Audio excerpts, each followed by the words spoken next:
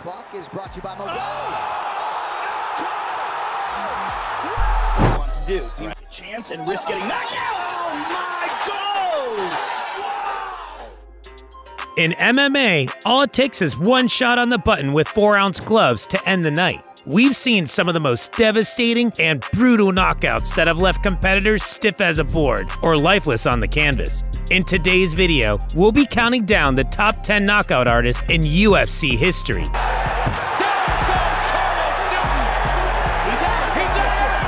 To none. He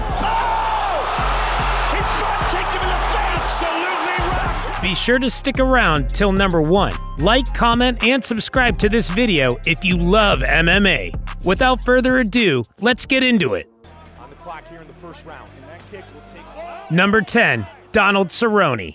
Nicknamed Cowboy, Cerrone is a mixed martial artist who was signed to the Ultimate Fighting Championship and competed in lightweight for a majority of his career before moving up to welterweight. He became a part of the UFC roster in 2010 after World Extreme Cage Fighting merged with Dana White's promotion and all WEC fighters were transferred over to the UFC. At UFC 126, Cerrone made his promotional debut as he defeated Paul Kelly via a rear naked choke submission. He retired from MMA at UFC 276, leaving behind one of the most remarkable UFC careers ever. He also holds the record for most knockouts in the UFC, 20, and is tied for the record for most post-fight bonuses, 18. And none of this includes his 10-fight stint in the WEC where he racked up 5 Fight of the Night awards while still under the Zuffa banner. Cerrone won a total of 36 matches throughout his career and had 10 of those wins through knockouts. He never got the strap, but he broke records and will go down in the Hall of Fame. Anyone, anytime, anywhere is a major reason why the fans loved Cowboy. He's gonna break his arm. Number 9, Dustin Poirier. Dustin the Diamond Poirier has had an incredible career inside the world-famous octagon, with fights against massive names such as Conor McGregor, Khabib Nurmagomedov, Charles Oliveira, Dan Hooker, Max Holloway, and Justin Gaethje. Poirier has executed some of the most devastating knockouts in UFC, showcasing heavy-handed striking with pinpoint accuracy. In 2021, Poirier shocked the MMA world after handing Conor McGregor the first knockout loss of his career.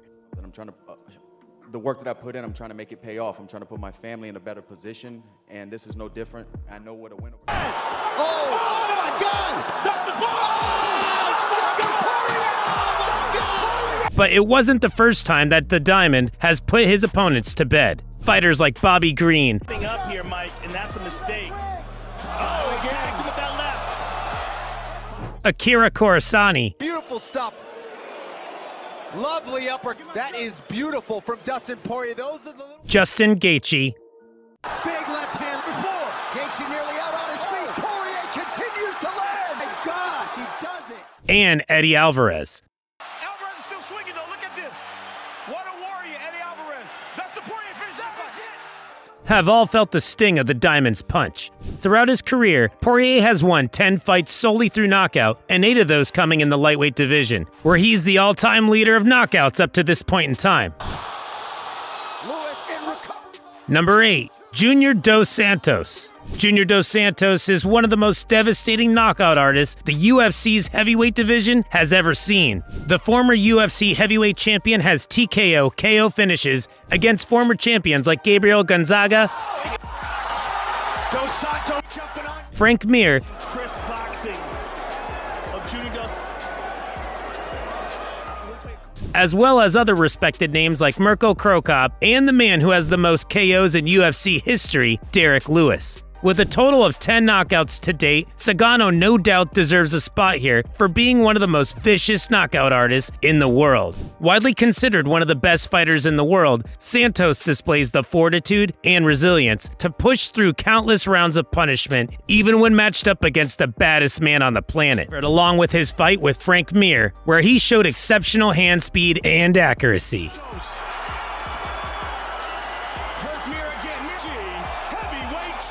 So even though he is more involved with pro wrestling recently, the name Junior Dos Santos will always ring bells when mentioned. Technical, very short, crisp.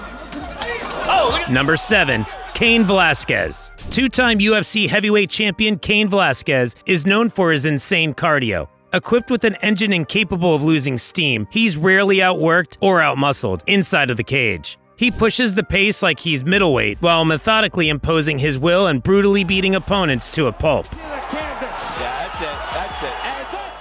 His style may not be the most flashy or versatile, but it's consistently good enough to turn some of the meanest dudes on the planet into ragdolls. Look what he did to Brock Lesnar. He showed him zero respect and flat out destroyed him.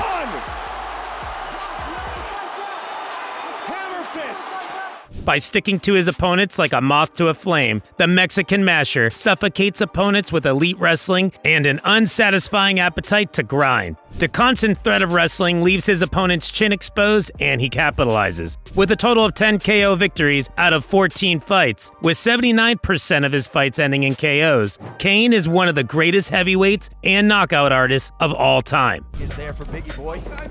Oh! Number 6, Francis Ngannou. Francis the Predator Ngannou's punching power is equivalent to getting hit by a Ford Escort at top speed. Whenever he steps foot in the octagon, it's almost a given that somebody is going to sleep. Back in 2017, the UFC Performance Institute measured Ngannou's overhand right and an uppercut from his right hand. He set a new world record for the most powerful punch. This was impressive, but super scary. And Francis Ngannou has the world record for the most powerful punch. His punch is the equivalent to 96 horsepower.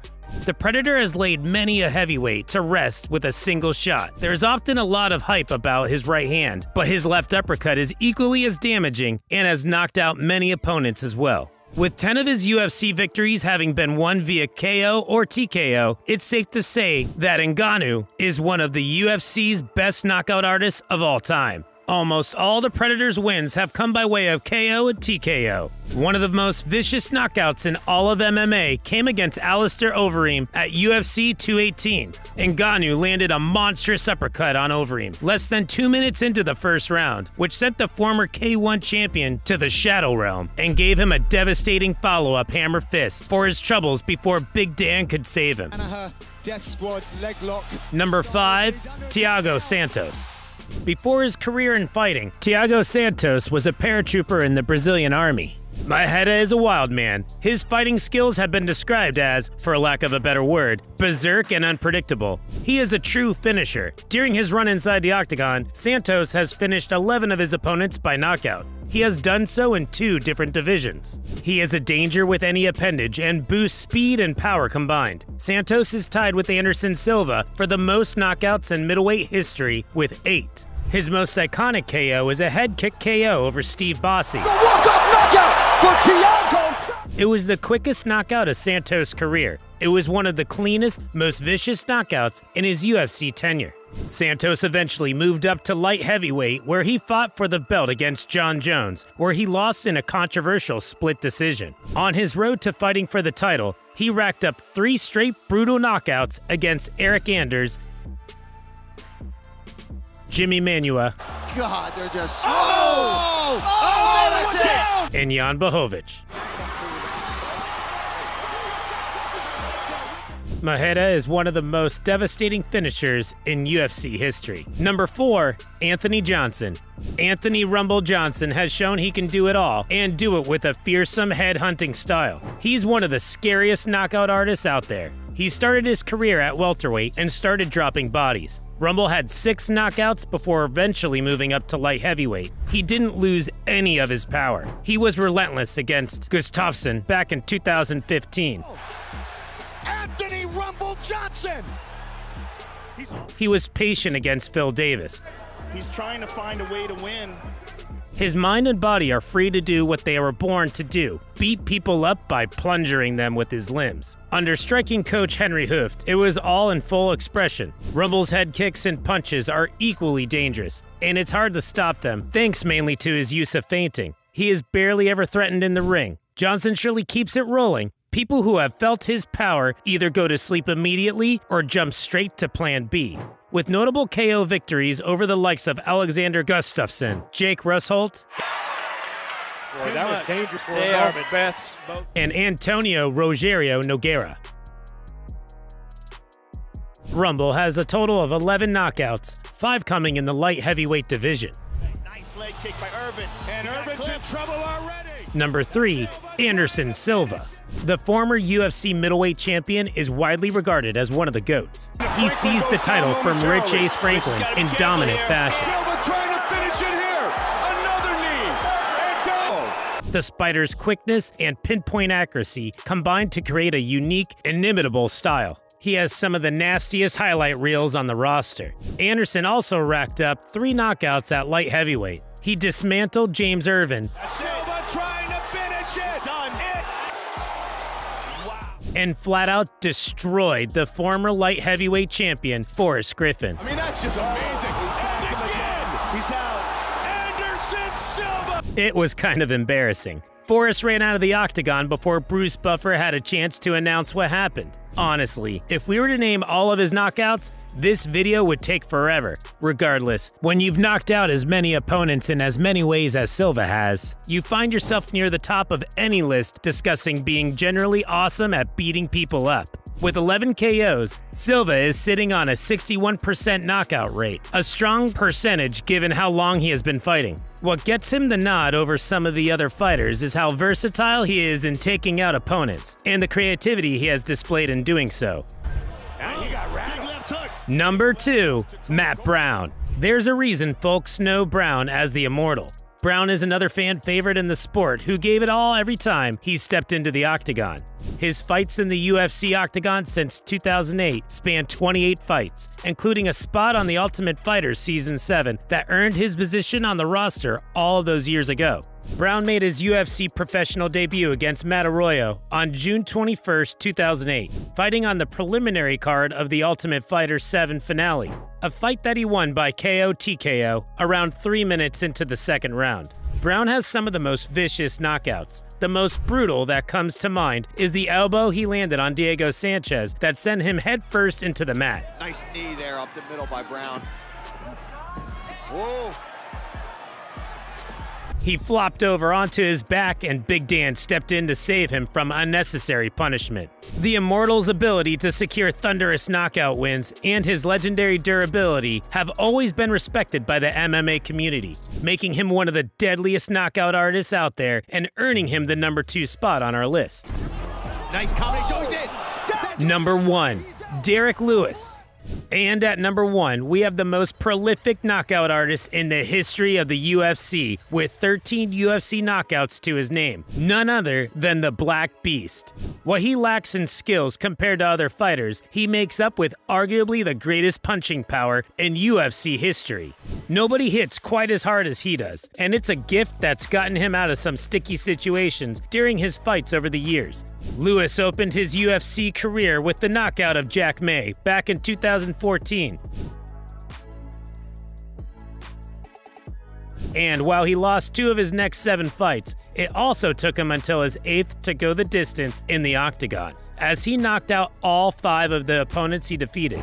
Essentially, Lewis's knockout power is probably the UFC's greatest equalizer, meaning the Black Beast can never be counted out in a fight. The best part of a Black Beast knockout is the celebration at the end, humping the mat while looking his downed opponent in the eye and nodding his head. That's it for the top 10 knockout artists in UFC history. What's your favorite knockout? Who's your favorite knockout artist? Let us know in the comments section below. Subscribe for more MMA content.